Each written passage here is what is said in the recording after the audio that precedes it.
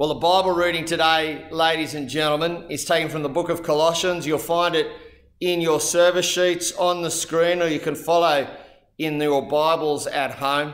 Colossians chapter 1, beginning at verse 24, going through to chapter 2, verse 5. Now I rejoice in my sufferings for you, and I'm completing in my flesh what is lacking in Christ's affliction for his body, that is the church. I've become its minister, according to God's administration that was given to me for you, to make God's message fully known. The mystery hidden for ages and generations, but now revealed to his saints. God wanted to make known to those among the Gentiles the glorious wealth of this mystery, which is Christ in you, the hope of glory.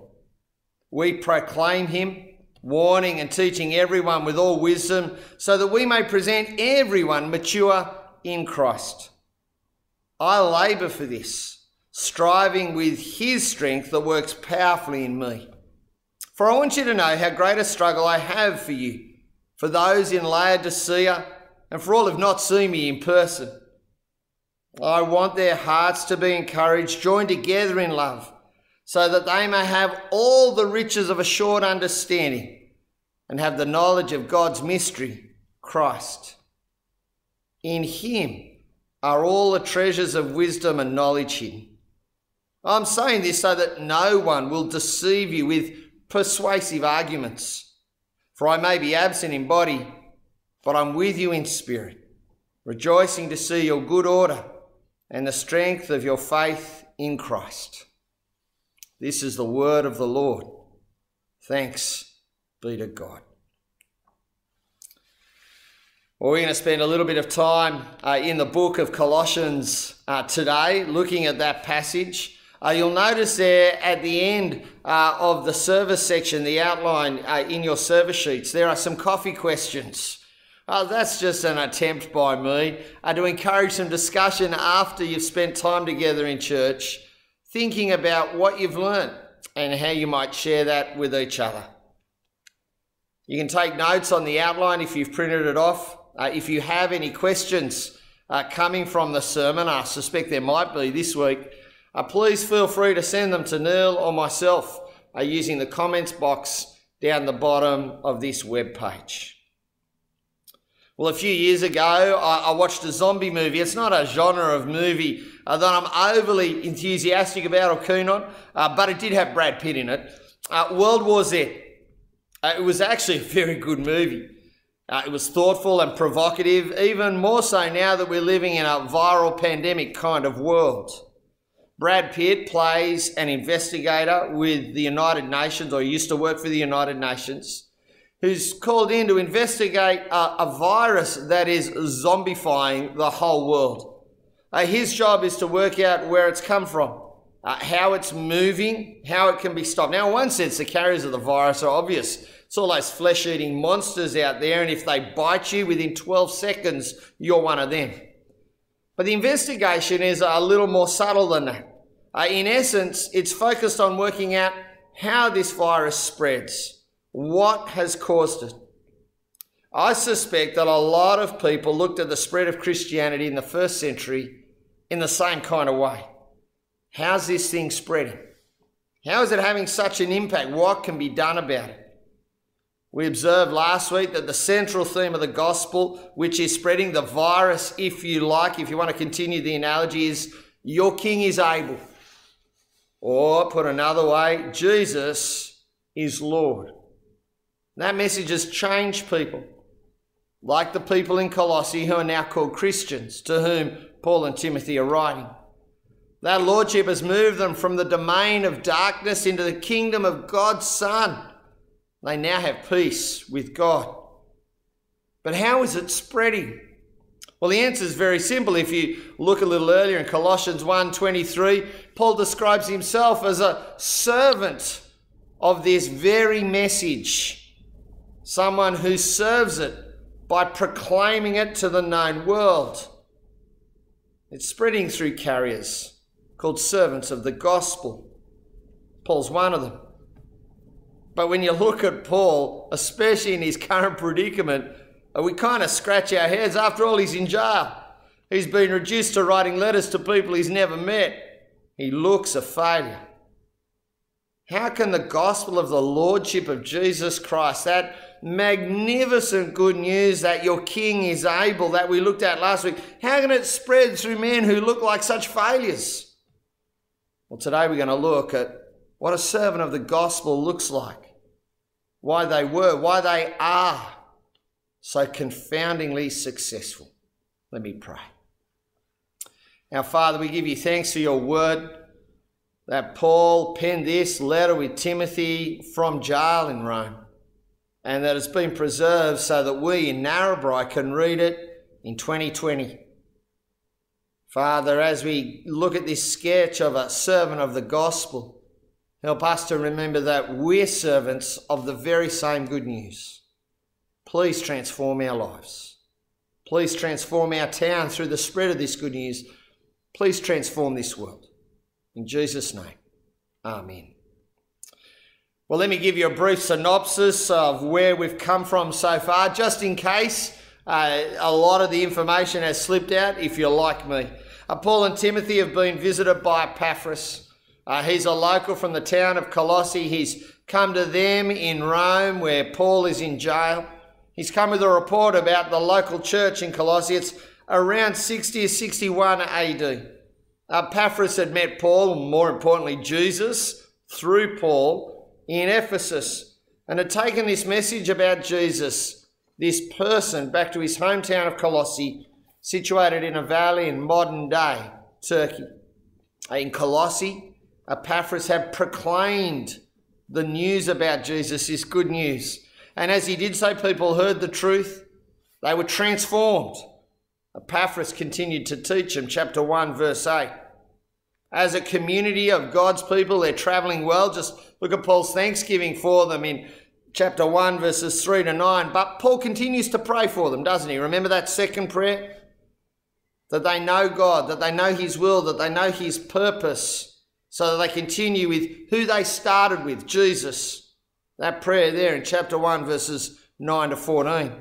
In essence, these men and women have changed their postcode. Jesus has transferred them from the domain of darkness into his very own kingdom. And that change of postcode, that transfer, has transformed them. Paul and Timothy remind them that this Jesus, who is their Lord, put simply, he's their boss, is all that they need. They now live in his kingdom. They've changed postcodes. They're citizens of a new area in life. And Jesus is able to do everything for them that they need. Jesus can transfer and transform them because of who he is. Remember that magnificent passage last week. Your King is able. They've no need to go anywhere else. Now, Paul has finished his discussion of this lordship of Jesus, his ability to do all these things. And as he's finished it, he's talked about how God has applied it to his life. He's become a servant of this gospel, this good news. Chapter 1, verse 23. I'm at point 2 on the outline. We've received no pictures of Paul. We don't have descriptions of his physical appearance except from the early church and some very obscure references.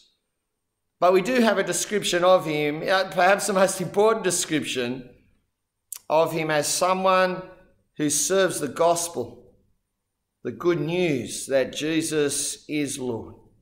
Listen to his description of himself in verse 24.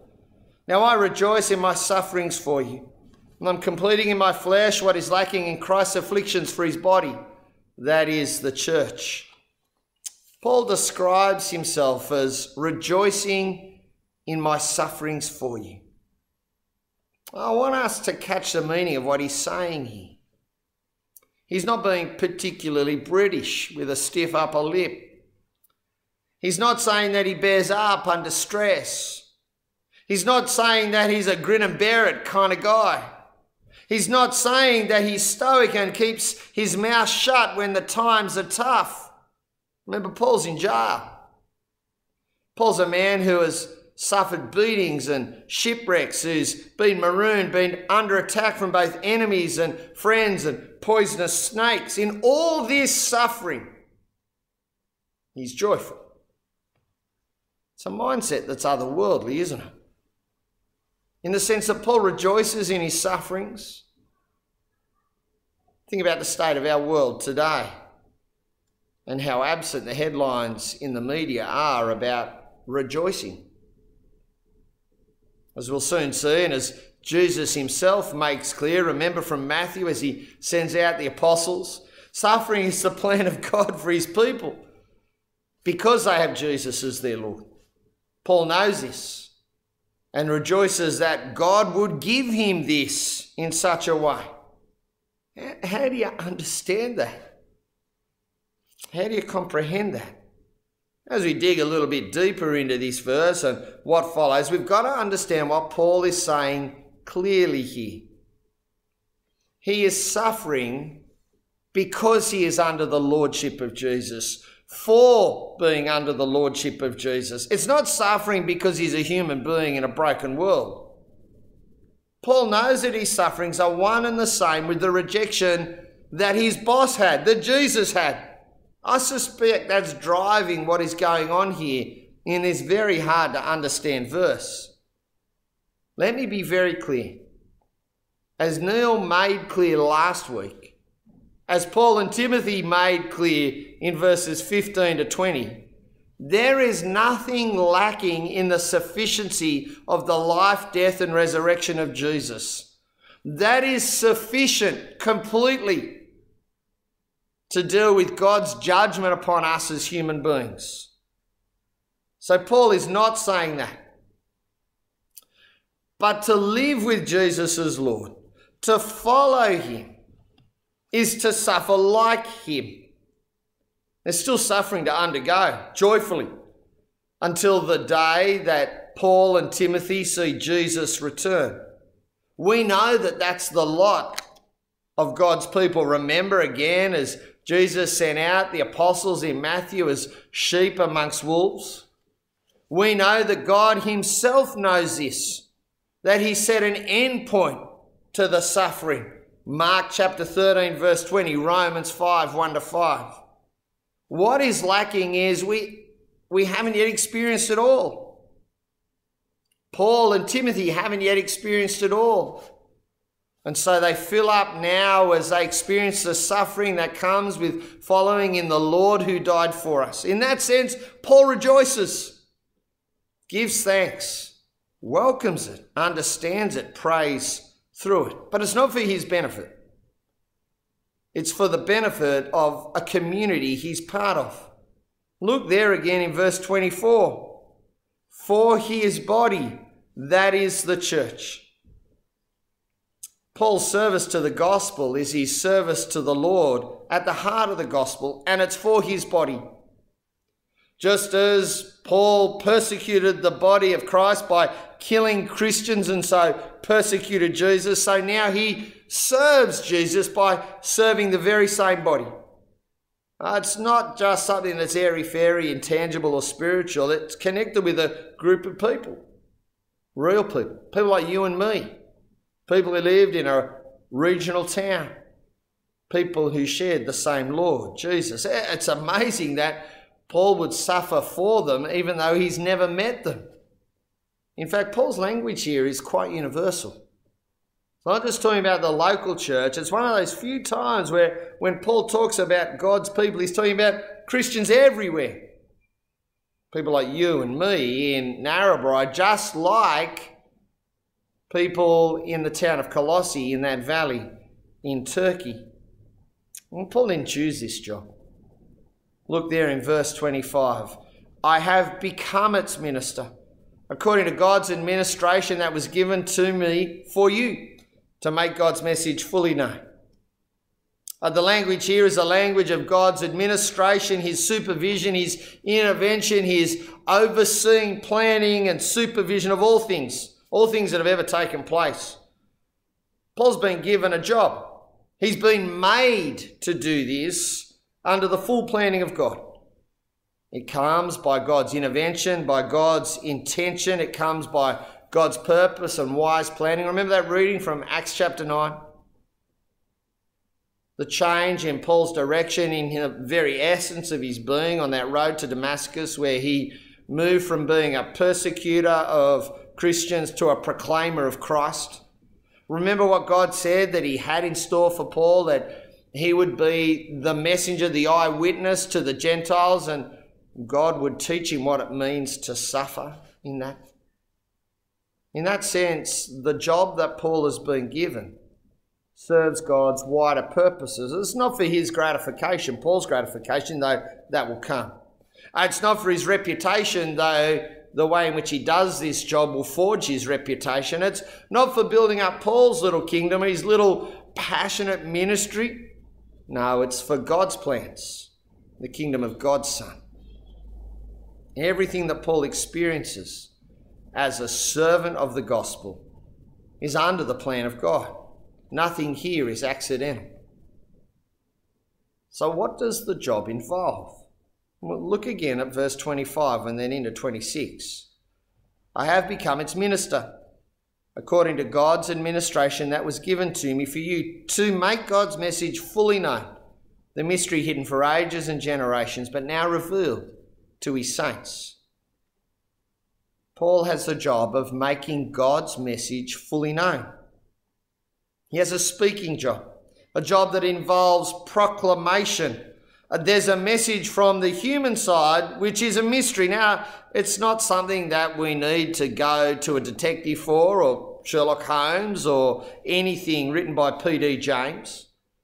The mystery here is a description of what God has always intended and always planned, but gradually revealed. The idea that God has made a commitment to roll back through Abraham's family the curse of sin in the world. God has gradually revealed that and made it known. And people like Paul are proclaiming the fullness of it. The gospel is another name for the mystery.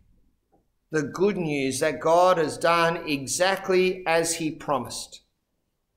Now, if it's a mystery that's being made known, what is it? What's this fullness that is being made known? Well, it's there in verse 27. God wanted to make known to those among the Gentiles the glorious wealth of this mystery, which is Christ in you, the hope of glory.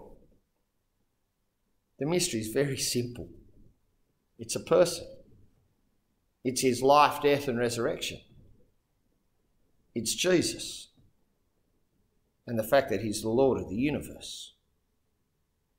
The mystery is that through the lordship of this man Jesus, people like the Colossians, people like us, Gentiles, any human being, can actually be at peace with God, even though by nature we're rebels. It's not a distant or abstract idea. Did you notice there that it is actually in you, Christ in you, his lordship over you, your very life, you Christians in Colossae, you Christians in Narrabri? It's deeply personal. It's a virus, if you like, that is in you, that has taken hold of you, that now rules you. And it's God's desire, his want, to have this mystery made known to all creation. Well, how's it going to be made known? We're working our way gradually through what it looks like to be a servant, how this mystery is spreading, this news of Jesus. Well, how is it going to be made known? Well, look there in verse 28. We proclaim him, warning and teaching everyone with all wisdom, so that we may present everyone mature in Christ. Paul's favoured method of delivery, God's planned method of delivery, is verbal proclamation. It's the announcement of the news that Jesus is Lord. It's like being a town crier going into the public square and saying, "Hear ye, hear ye, there is a truth that changes reality. Pay attention." That's how the message is to be taken out. On the one hand, it's a warning. As we present Jesus, as Paul presents Jesus, as Timothy presents Jesus, as the servants of the gospel present this man, Jesus, there is a warning that we humans are rebels by nature, sinners opposed to God in the domain of darkness, in desperate need that we do not even perceive ourselves. There's a warning there. On the other hand, there's a teaching, a bringing to a full understanding that Jesus is able to take us out of darkness, to bring us into God's kingdom, to restore us to true humanity. In essence, the message is very simple. The proclamation is very simple. It is Jesus is able. Jesus is Lord. But it's also important to notice how Paul expands his language here. Did you notice that he moves from I language to we language, from singular to plural? You see, there's more than one carrier of this mystery, more than one servant of the gospel. Epaphras is one. His co-author Timothy is one. Others are servants of the gospel. The location changes, the culture might change, the geography might change, but the message is still wonderfully the same and simple. Jesus is able. Jesus is Lord. So what's the long-term outcome of this spread? The plan, if you like, the end goal. Well, it's there in verse 28, so that we may present everyone mature in Christ. Perfect, if you like, as they should be, as God designed them to be in Jesus.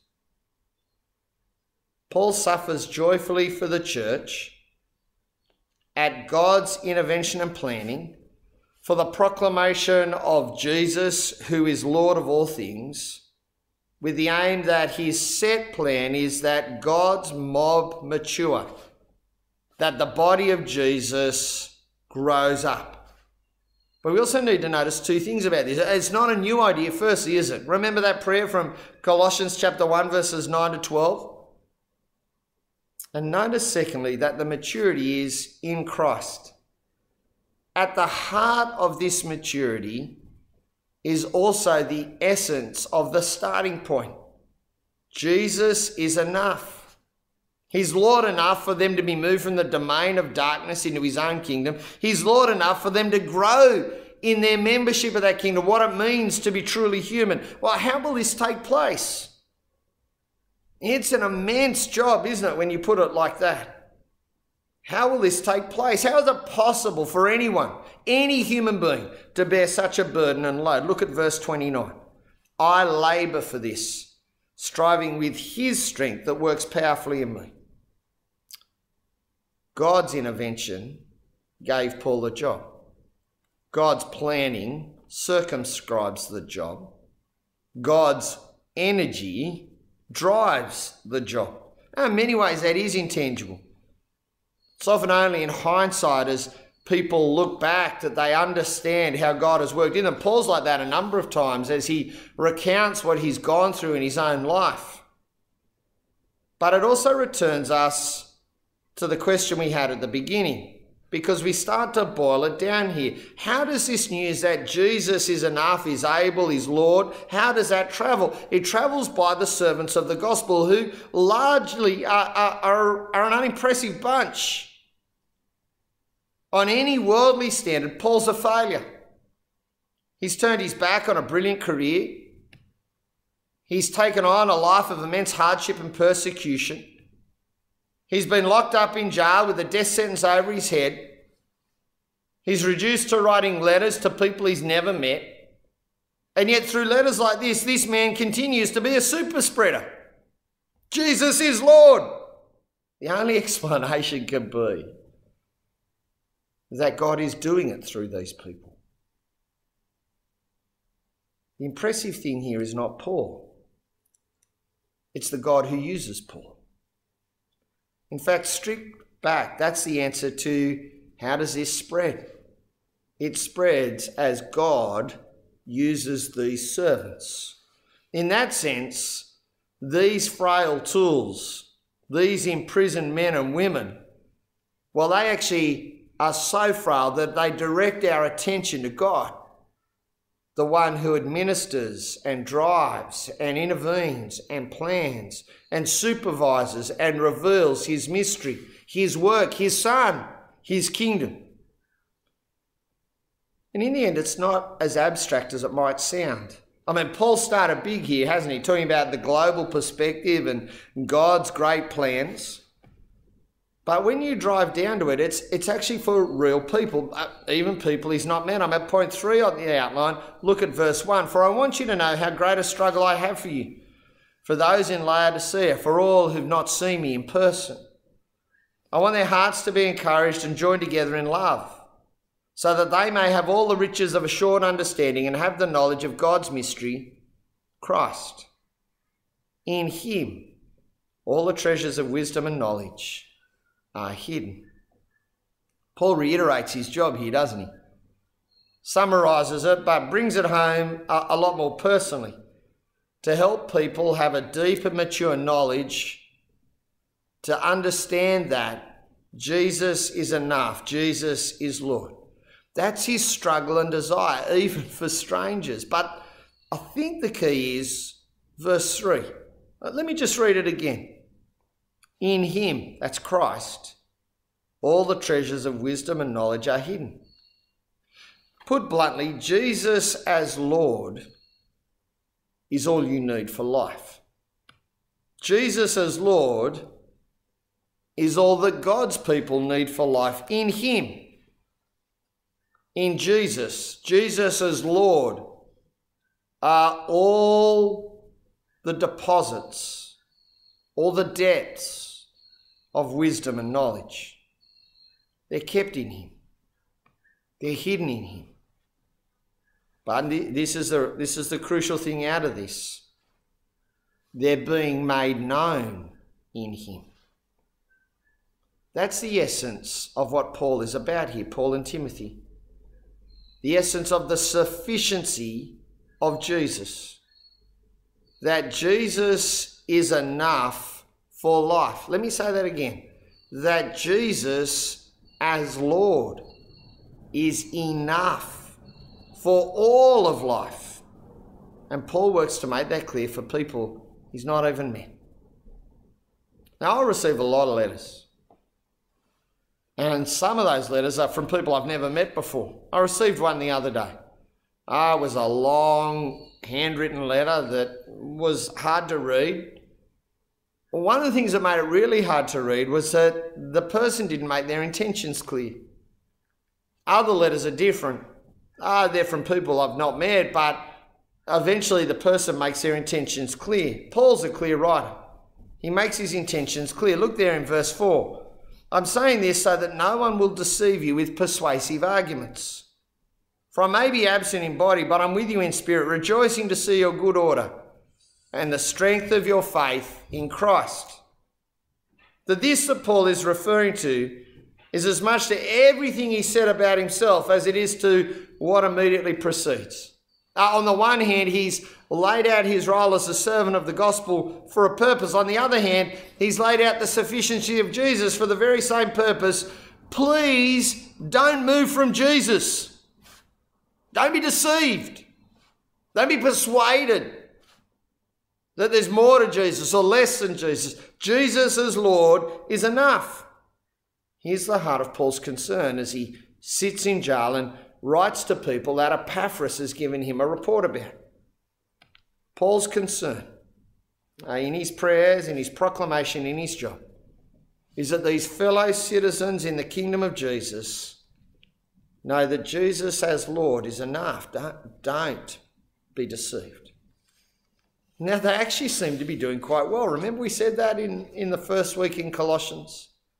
Even not knowing them, being absent physically, Paul's heard of how well they are doing. But the danger lurks that they'll begin to think, that they'll be persuaded to think that Jesus as Lord is not enough for life. That life consists of more than knowing Jesus. That life consists in knowing less than Jesus. Paul doesn't want that to happen. Paul writes to them. In jail, he struggles for them. He contends for them. He fights for them. so that they will remain firmly of the understanding and life that Jesus as Lord is enough. No matter how fine-sounding the alternatives are, or look, or feel, or taste, or sound, Jesus as Lord is enough. Well, that's how the spread of the gospel can be explained, by servants of the gospel and God working through them. Men like Paul, Epaphras, Timothy, other people mentioned in the New Testament. They're empowered by God, given a job and a mission and a message from God to spread the truth that Jesus as Lord is enough. In many ways, we've got nothing in common with these men and women. They lived at a different time, in a very different culture, with completely different lives. They had a unique job in the history of the world, a job that we will never have, as the first eyewitnesses and messengers of this news called the gospel. So what do we do with it now then? I'm at point 5 on the outline. On one level, all that we can do, that sounds a bit rough, doesn't it? But all that we can do is give thanks to God for people like these servants of the gospel.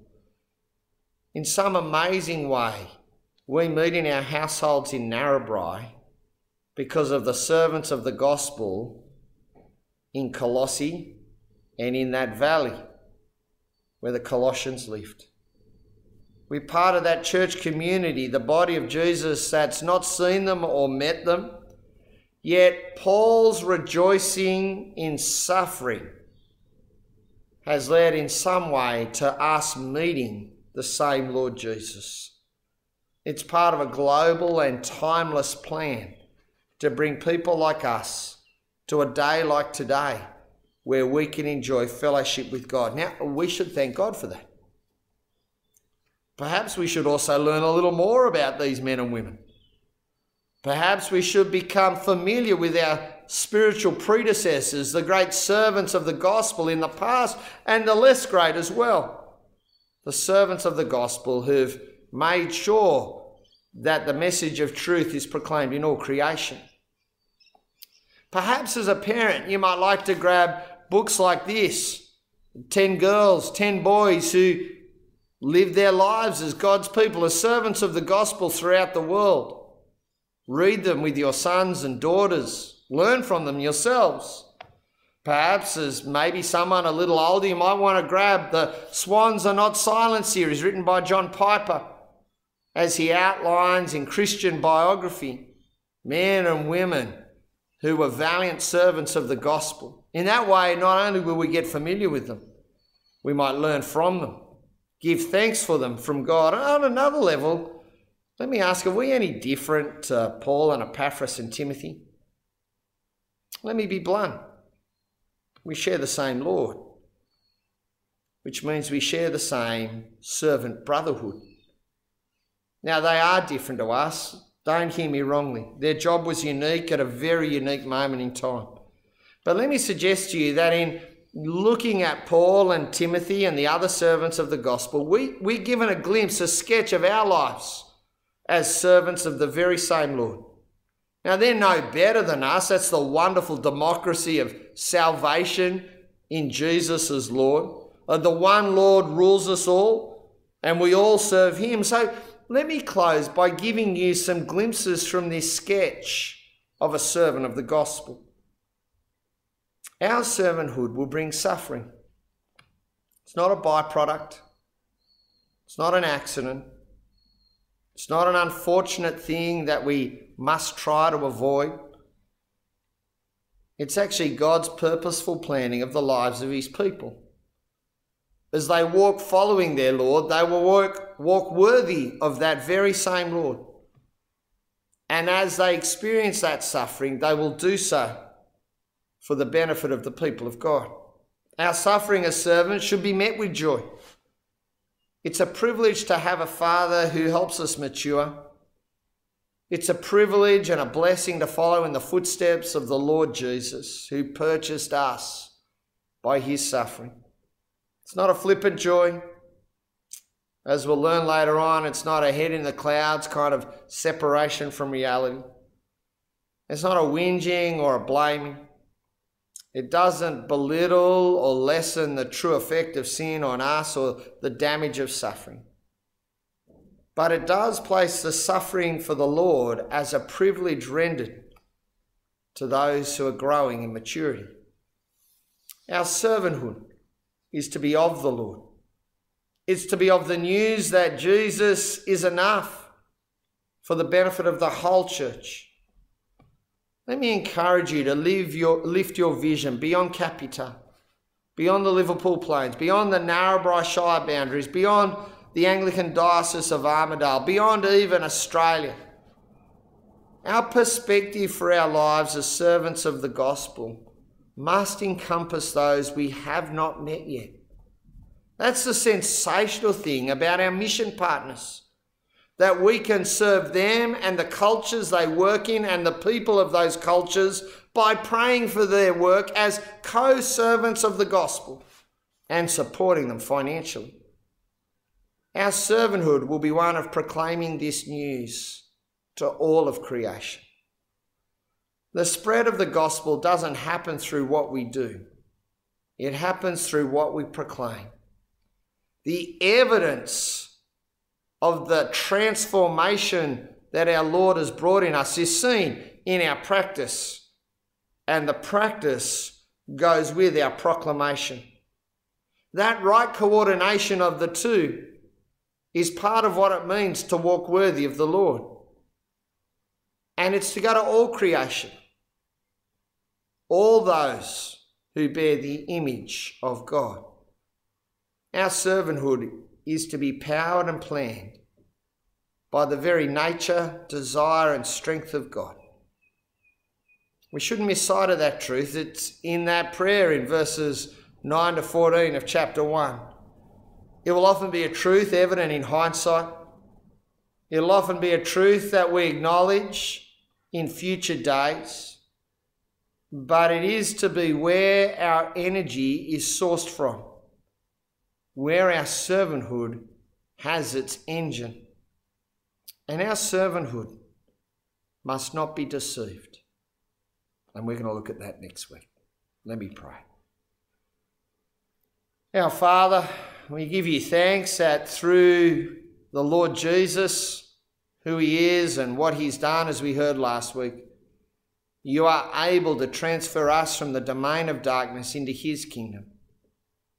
Father, we pray that you'll enable this truth to transform us, to change us, to bring us to be people who walk as people of the Lord. Father, we give you thanks for those great servants of the gospel from the past. We give you thanks that we can walk with them, because of them, in the knowledge of our Lord through them. Father, we pray that you will help us to hold on to this truth that Jesus as Lord is enough. Father, we pray that you'll strengthen us not only to proclaim it, but to practice it, to rejoice in the sufferings that you will bring because we are your people. And Father, we pray that you'll protect us from fine-sounding arguments that might lead us astray. In Jesus' name, amen.